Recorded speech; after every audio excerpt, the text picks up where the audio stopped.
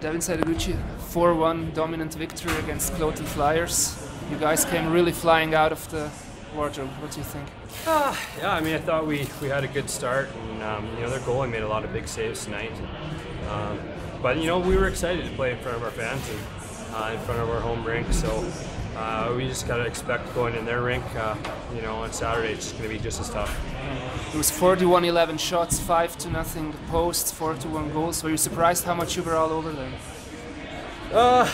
I mean, we've been getting ready for this. Like I said, this is the most exciting time of the year for us, and you know, obviously you never expect to have a game like that, but we know how good of a hockey team they are, and like I said, we have to go in their rink, and it's always tougher to go in someone else's rink and try to win.